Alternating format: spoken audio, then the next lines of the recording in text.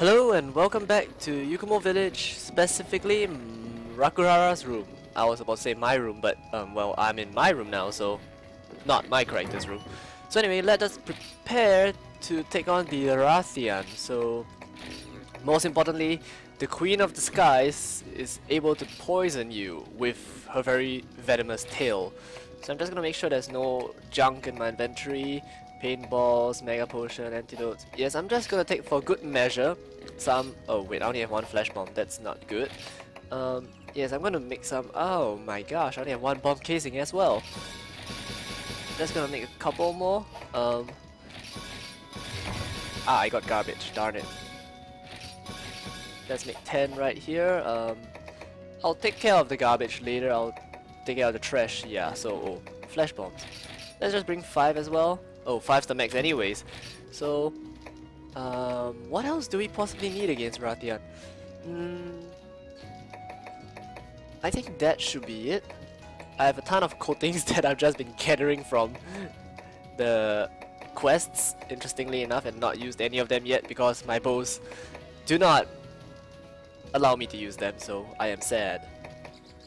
But I believe this bow actually can use the power coating and sleep coating as well as exhaust coating. Close range coating and paint coating are not that useful, at least not right now, so I shall take along power coatings. I don't want to waste too much materials making the other coatings yet because after all this is still low rank, so yeah, I don't believe that I need that much resources. Just getting the power coatings in so it's a little easier to take down the Rathian. So Queen Rathian, no, not Queen Rathian. Queen dancing in the mountain, hunt the Rathian. And yep. It's at the peaks in the day with Jagi and Bufango as well. That does not bode well for me. So I've already been to the hot springs. I've already grabbed the Yukumo milk coffee to give me give Rakuhara a little bit more attack up small. So it stacks together with the shite. Just completely wasted a potion right there. How pathetic. Oh well, it's okay. I do have a good supply of herbs, so but I wonder if I have a good supply of blue mushrooms though. So in any case, I believe Rathian is going to start at area 8 because that's where she usually goes to rest with her eggs. That's basically where her nest is, by the way. So before we head into the area, I'm just going to equip my power coatings so it saves some time that I don't have to do it right in front of her face and risk getting fireballed. So I'm just going to pull out my bow and just to coat your bow and arrows, basically just, not bow and arrows, to coat your arrows, just basically hit the triangle and circle button at the same time with the coating selected. So yeah, the Jagi is right there, and let me just be silent for a while.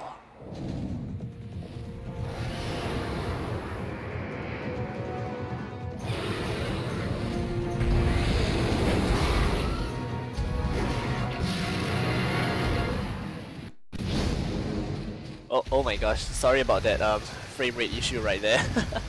But as you can see, the Rathian is a really protective mother, and she's gonna roll. Oh, I didn't get to roll out of it. So basically the Rathian and Rathalos, they both have one of the most most disgusting rolls in the sense that you need to roll perfectly in order to avoid it. Like the timing has to be perfect, like there's only one possible timing in which you can roll and avoid it, so it's really difficult to. Of course, you can make your chances a little bit better by having the, what's that called, evade skills. Oh my gosh, nope. Yeah. So going back to the ecology, Rathian is a really protective mother. She protects her nest really well. As you can see, she wouldn't even let the Jaggies get close, but obviously the Jaggies were about to eat her eggs already. Oh my gosh. She's a little bit too far, so wasted my power coatings right there. One shot. Oh, she took down the wall. the pillar, whatever. So I'm just gonna play it really safe. I'm only gonna draw my bow when I know it's safe to do so, and shit, she's angry. Ah, I couldn't roll out of it.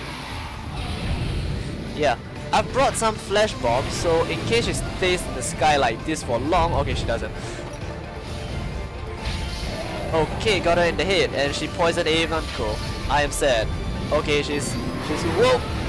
Yep, that's oh shit, wind pressure. Ouch! She stepped on me. Alright, you dare take off? Whoa, nope, she doesn't.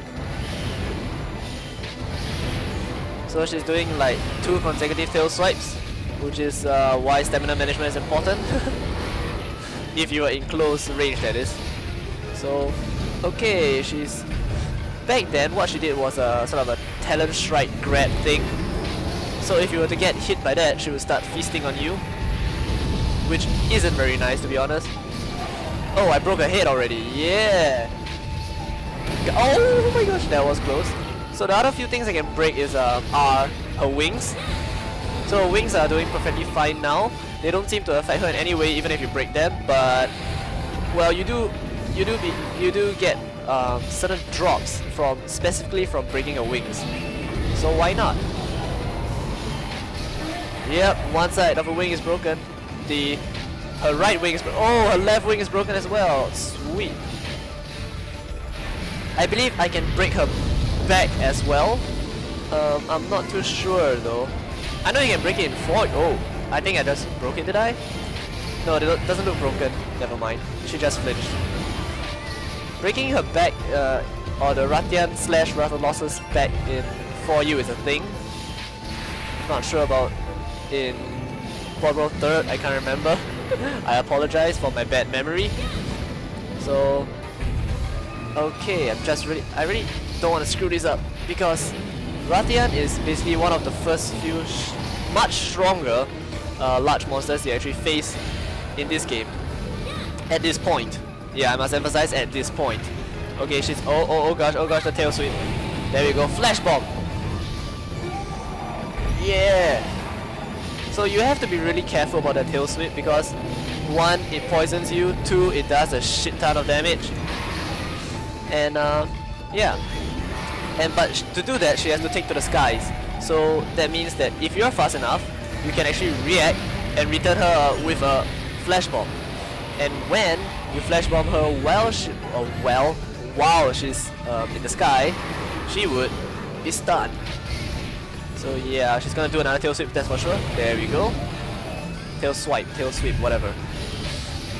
So yeah, this applies to any flying monster. Oh my gosh, I then wasted that power coding. Oh my gosh, no. Just one more thing to take note is when these monsters take off or oh my gosh. Yep, that move is scary. One thing to take note is that when flying monsters take off or land nearby you, they sort of exert this thing called wind pressure. So this is a very similar concept to how helicopters take off or land, where you know they really cause huge amounts of wind. If you haven't experienced it before, this is a it's just the kind of thing that really happens. So wind pressure will cause your hunter to flinch as well, so you've got to be careful with that. So let me show you, for example, if I stand really close and she lands, see, that is wind pressure right there. Oh, I got hit twice anyways. Oh my gosh. You have to be really careful with wind pressure though as well, because it can really put your hunter in a very bad situation, just like how they can chain moves at you after they roar. So, and another thing is that if you flinch a monster while they're in the air, they fall down to the ground, just like that, like previously, like 10 seconds ago maybe. So I'm just gonna try and do as much DPS to her as much as I can. I was in a bad spot though, I should have gone to a front. Whoa, another flinch. Because in Portable 3rd, Rathian and Rathalos take the most damage to their heads. But in 4U, I believe it's changed to their backs. I can't remember. I think so. I believe so. Yeah, and that was annoying. So she's just gonna keep doing this kind of dives which end up in her falling over, tripping over. They don't do too much. Actually, they do quite a bit, but they are more annoying than anything. And another thing to note is that when they are fatigued, they are unable to shoot their very scary balls of fiery doom. Yep. So I'm not too afraid of that, just gonna keep firing arrows at her, and she would get angry quite shortly. Oh, I seem to have run out of power coatings as well. That's not good. Oh, but she's tired, she's limping. Wow, this isn't a very difficult urgent quest, is it? So let's just see how can we stop her from getting away. No, she got away. One of my favorite things to do as a bow, or like as a ranged class when the flying monster is trying to get away, is to shoot them right back down. So she's flying back, if I'm not wrong, to either area 9 or her nest. And based on the music, it's her nest. So I'm just gonna pop this first aid mat because why not? It's free anyways and I don't get to take it back home, so... Oh boy, she's angry. Ah, couldn't roll out of it again, as usual. I'm scrubbed. I'm sorry. Whoa, that was close. Not really actually. Ah, shite. She runs a bit too fast. Just gonna rain some arrows down. So it is possible, as you can see, like there are certain different hit markers when you use the arrow rain, like as you can see, this pelting kind of thing. And when it lands on a head, it actually does stun damage. Oh wow, that was quite easy. So it's actually possible to stun a monster using a bow, but it's really difficult because each pellet that lands down from the sky does really little damage, stun damage that is. So if you really want to challenge yourself and stun a monster using the arrow shower, you might want to use a bow with a focus type arrow shower. Focus type meaning that the radius is very much smaller. As you can see, this is a wide, so you can see the circle is quite huge. In a focus type bow, the radius and the circle is actually much smaller. It's much more focused, like as the name itself implies, and it will be slightly easier to stun the monster. But you must remember that the monsters move a lot as well, so when I say it's easier, it's actually not as easy as well. And I personally have not been able to successfully do that before. So go ahead, give it a shot and tell me how it goes. Although yeah, don't ever challenge me to do that because I probably can't. So yeah, that is Rathian down. So 4 stars, here we come. So let's see, we get some nice stuff. Okay, Rathian skill, Rathian talent, shell, and that is our first Rathian taken down. Queen of the land. Interesting, wouldn't she be Queen of the Skies? I don't know. Well, whatever the case, let's see, a new magazine has been added to the bookshelf. So, there are many more speech bubbles again. Let's just chat with these people. So, hello there. We have been people have been saying that the village is safer now, getting more customers. Yeah, one boost to the peddler. Okay, so welcome back. Latest book of combos. Yes, please. Power charms and armor charms as well. Organizer guide. So I really want to get the center box, right? Yeah, I really want to get the book of combos. Yes, because this would give me better crafting chances, as you would know. I've said it before. So get it as and when you can. Armor charms and power charms are very useful as well, but for one, they are expensive. So yeah, I would suggest that you get them maybe when you're a little bit more rich. And basically what this does is that when you have an armor charm in your inventory, when you go out to the field, it boosts your armor. And for the power charm, it boosts your attack. Quite obvious. So Organizer Guide basically increases your item box space. You can carry much more stuff in your item box, not with your hunter. So yeah, I will not be getting it just yet because I don't seem to be running out of space yet. But someday, somewhere along the lines of this game, I'll probably get it. So that is about it. So here, this little guy has stuff for us to know. We're just talking about how you succeeded in taking down Rathian. Not bad, not bad. So fantastic, Rathian materials, and yeah, looking forward to what kind of materials end up bringing me next time. Old creative spirits got rekindled. Oh yeah. So he's gonna give us some armor spheres plus, which are pretty much stronger than armor spheres. They can be used to strengthen strengthen up the higher ranked weapons. So yeah, you can make Armor Sphere Plus on your own by combining Armor Stone with Hercudromes or Dragonite Ore. So those can be found in the volcanic area. Alright, so remember we have to find the Hercudrome for the pumpkin armor set. So yeah, seems like Hercudromes, we need to get them from the volcano. So having armor and weapon strengthened can make a hunt go a lot smoother, definitely, especially with power coatings as well for bows. So don't go stingy on me. Alright, buff those puppies up, sure. Anyways, what's more important is that yes, I can craft the Queen Blaster now. So the Queen Blaster, as you can see, is this Rathian bow. It gives me spread. There's power, poison, and paralyzed coating, which is amazing to be used on. To be able to use, I mean. Then poison effect up. So essentially the poison, I believe poison damage increases, so you poison monsters way more easily as compared to a normal bow without this special effect. So. Oh, and it has the Arcshot Focus, the arrow rain which I was talking about. So yeah, maybe you can demonstrate it in the next video. And the only issue I have with it is that it's spread. So what I mean by spread, it's instead of shooting like a vertical roll, like the rapid bow, rapid type shot, spread shoots it horizontally, and it's not that bad, but it works more like a shotgun. So it makes you really have to get in close with the monster, and yeah, I mean, it's good, but it's bad. It depends on what monster you're fighting. So I will just upgrade it anyways because it's awesome. Yep, there we go. And oh, I can't upgrade it just yet to the 2nd level. We need Dragonite Ore for that. So yeah, I can increase its attack though. So what? Oh wow, should I? I need armor spheres. I need 2 of them. Well, nah, I'm just gonna save up on these. And decorations, yes, you can start crafting decorations as I said earlier in a few videos back but we don't really need them yet because right now we're just going to rely on the default armor sets from armor crafting. We will someday though have to rely on these gems, and we're gonna have to make mixed sets and stuff. Maybe during the high rank, because low rank I feel it's not really worth the effort to, you know, go and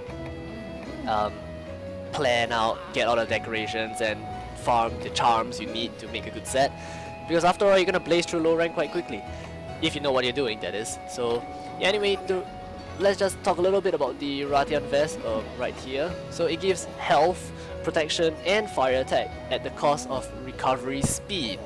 So health essentially just increases your maximum health without having to go to the hot springs. So I don't think that's a very useful skill because after all hot springs are there to give you the health.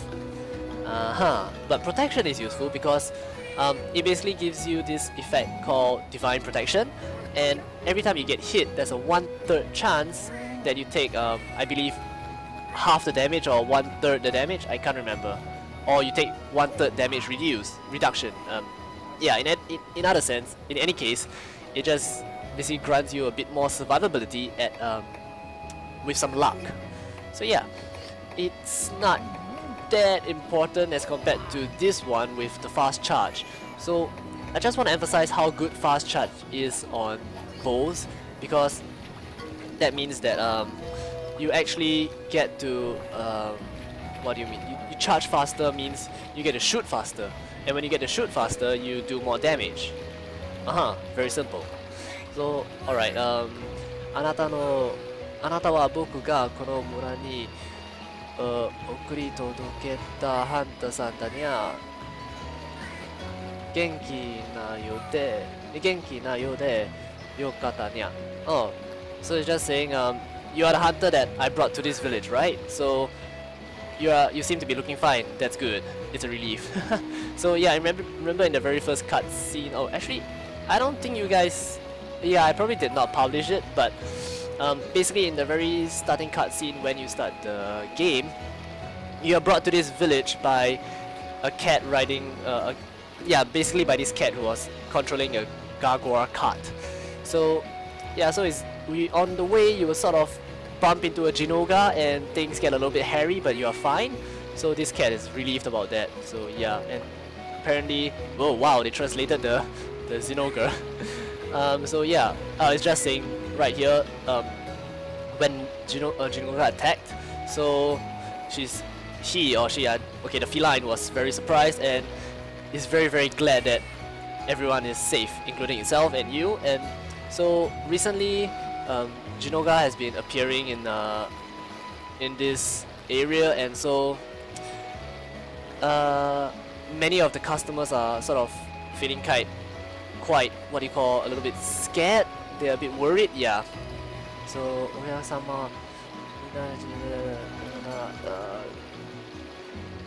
so it's basically telling you that customers are actually not customers.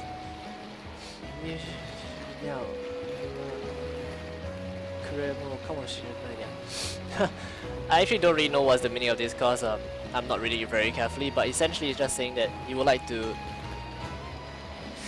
Okay, fine, I'll try and read it. Okay,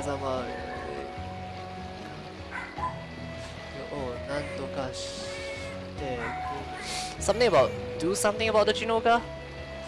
My Japanese level is not that good, but I try. So it's telling you to, hopefully you'll be able to do something about this Zinogre, and he believes that you can do it. So, welcome back. So there will be no match for you. Yes, new quest has come in. It's at the volcano. Yes, the volcano. Stay there in the forest, and well, that's the heat. Bring cold drinks with you. Traveling in the volcano is suicide without them. Yep. So take these. Volcano, new place. So Yukumo egg. Thank you. So basically, yes. Now we've unlocked the 4-star village quests. So there we go. We can gather stuff in the volcano. I probably might do some gathering off camera and get my new set ready ASAP. So yeah, I think this is about it for this episode. So we've taken out the Rathian, we've now unlocked the 4-star village quests, and we've crafted ourselves a new bow right over here. So thank you guys so much for watching. Leave a comment, like, subscribe if you really enjoyed this series, and we hope to see you again. MHGeek signing out.